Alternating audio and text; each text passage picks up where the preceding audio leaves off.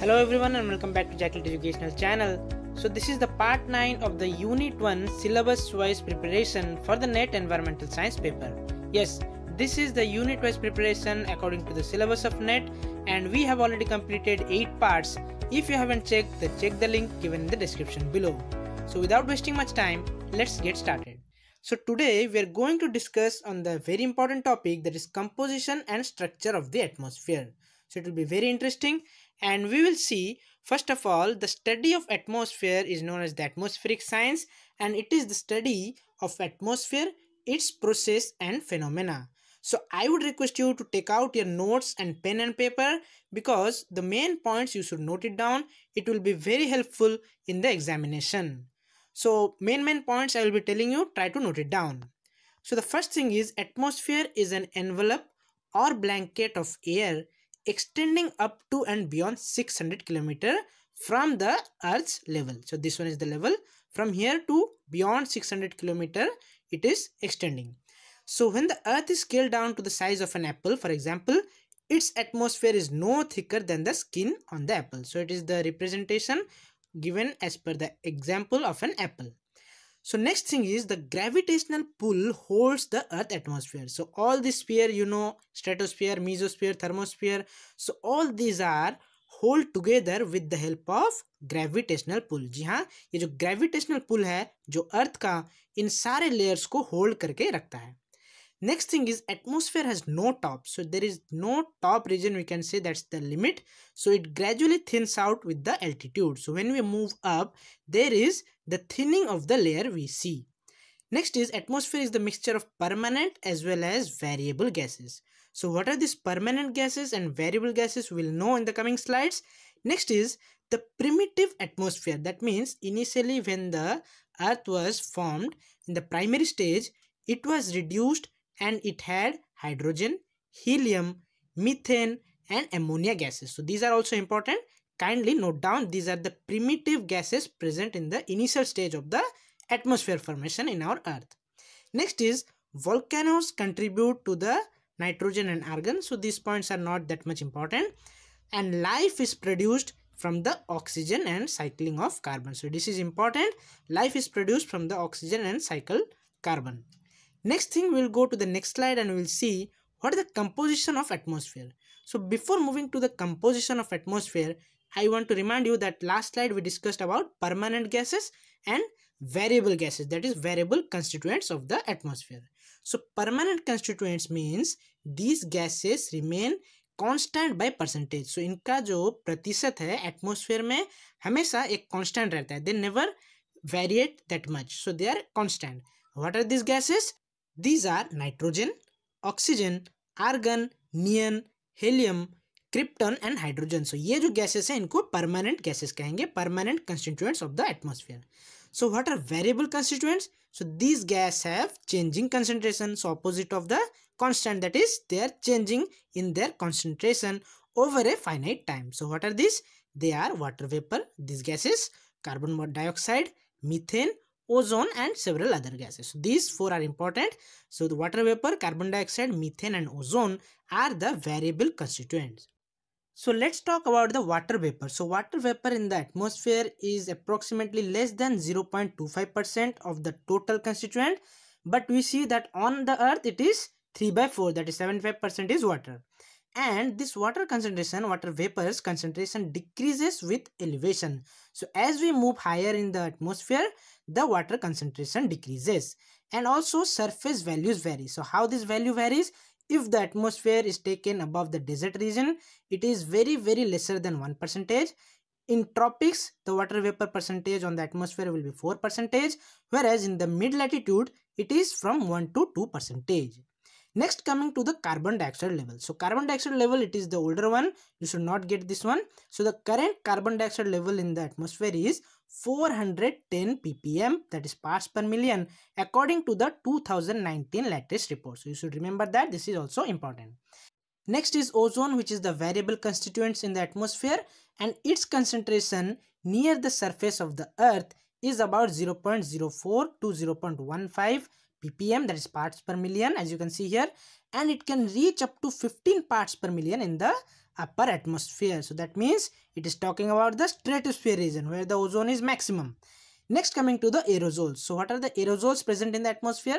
They can be present in the form of dust, smoke, ashes, pollen also, microbes, sea spray or salt, water droplets, ice crystals, also sulfuric acid, nitric acid, all these things comes under aerosols in the atmosphere. So here you can see in this representation that the atmospheric composition maximum part is played by nitrogen, which is 78%, followed by oxygen, that is 21%. Argon is having the third highest composition with 0.9%, and trace gases constitute 0.1%. And if we maximize these trace gases, so if we consider only trace gases, then among trace gases, carbon dioxide is having the higher proportion, that is 93% approximately, followed by the neon, then helium, then methane, then nitrous oxide, and then ozone. So this is also important. Kindly note it down. So let's move to the next slide. This is important because our atmosphere is divided into homosphere and heterosphere. So what is this? We'll know here. So homosphere का मतलब होता है these are the three atmospheric layers that are troposphere, stratosphere, and mesosphere, those who are forming this layer known as homosphere. So it is up to 80 to 100 kilometer altitude from the Earth's surface, that is called as homosphere region. And the next thing is there is the turbulent mixing is seen in this region because of the solar radiation accelerates atoms and molecules present in them, and the collision of atoms or molecules even out the energy distribution. Next, coming to the heterosphere. So heterosphere किसे कहेंगे? Heterosphere incorporates most of the thermosphere and all of the exosphere region. So if you don't know this sphere, no need to worry, we will be teaching you in the next slide. We will learn together. Next is this heterosphere is beyond 80 kilometer altitude. So as we have discussed, homosphere का जो है region, it lies till 80 to 100 kilometer, and above that heterosphere comes. So it is starting beyond 80 kilometer altitude. So gases are stratified, they are in strata. So heavier molecules that are like nitrogen and oxygen are at the lower altitude in case of heterosphere region, and lighter ones like hydrogen and helium, they are present at higher altitude. So they are lighter, that's why they move to the upper part in the heterosphere.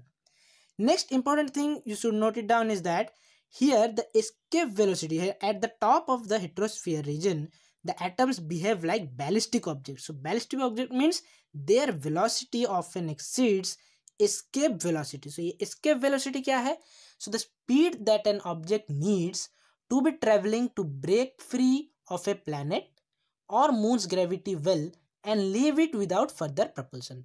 So that means after a certain point from above the ground of the earth level, if the object is kept as it is, it will not come back. So that much speed we need to put out the object from the earth's surface to that point from where it is free and it can travel without any need of gravity. So it is out of gravity, it can move freely. So for that reason, the escape velocity of earth, it is considered as 11 km per second. So that's the escape velocity.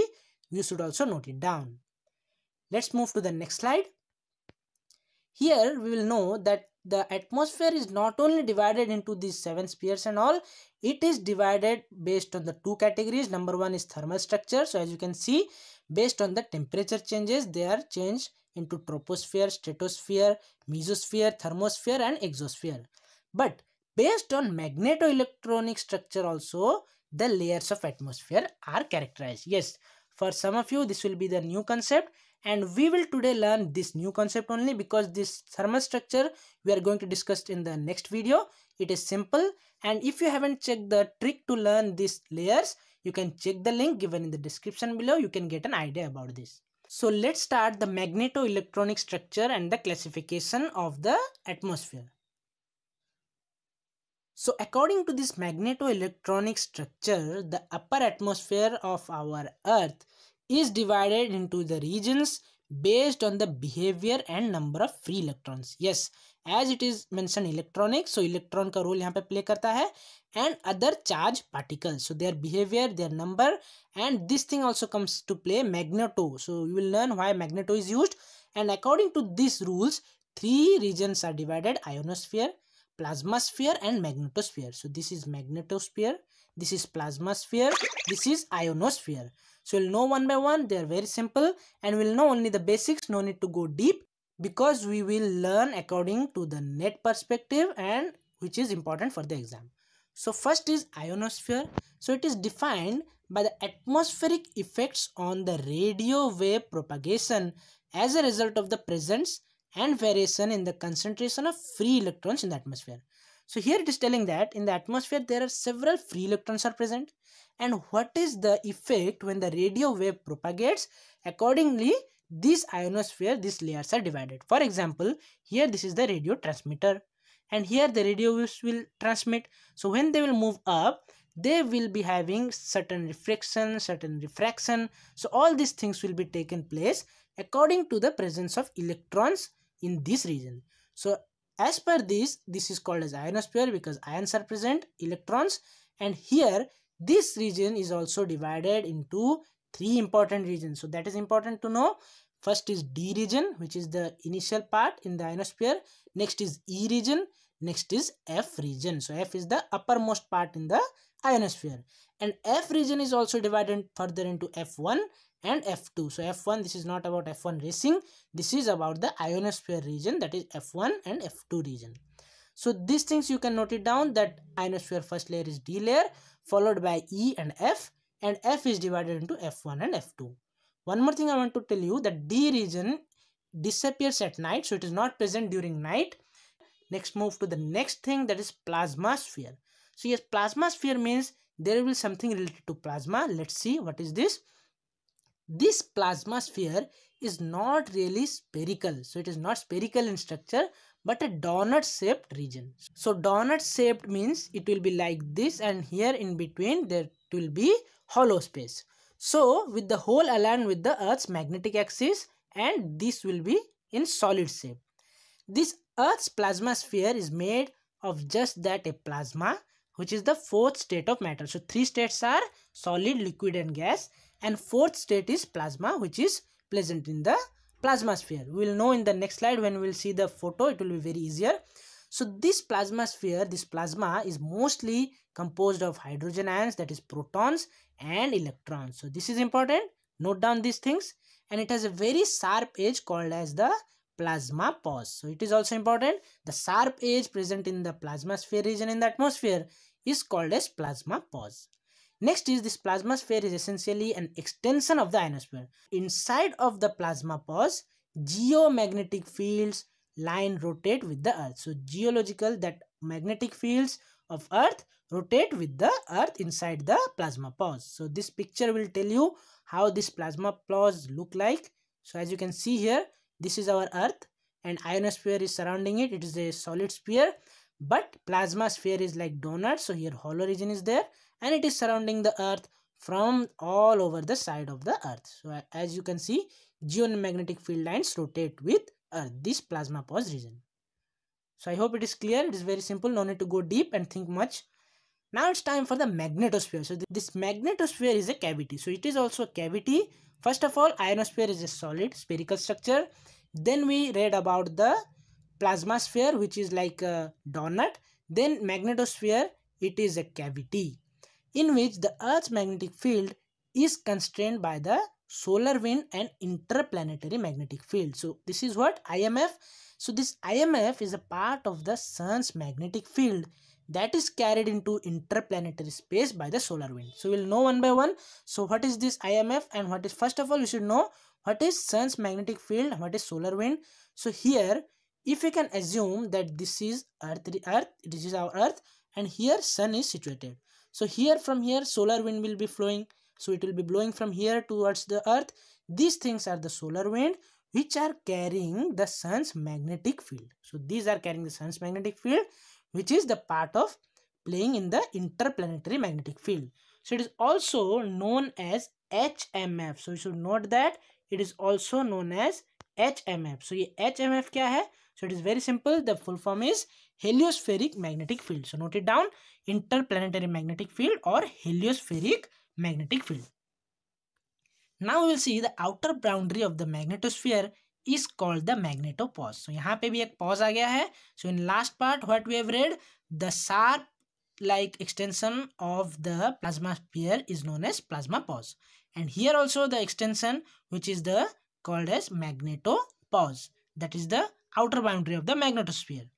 So it is shaped like an elongated teardrop, like a Christmas tree ornament. So it will be elongated one. As you can see, it will be like this. We will see in the next slide. And tail pointing away from the sun. So let's see how it looks like. So this is the actual simple picture of magnetosphere. So here, this is our planet Earth. This looks so small in front of this whole magnetosphere. And this whole thing is called the magnetosphere, where magnetosheaths are present, which are the outer covering like a sheath. And here one more point you have to note, that magnetosphere, this whole magnetosphere region, when it extends like a teardrop as the tapered end, so this end will be called as the magnetotail. So ये tail position है pointing away from the sun, it is called as magnetotail. So kindly note it down. So these things are important which I have discussed, no need to go deep. So in the next video we will discuss more about the atmospheric layer as per the temperature. So stay tuned for the further updates, and if you want to follow our channel, do subscribe and hit the notification icon to get the updates as soon as I upload any video.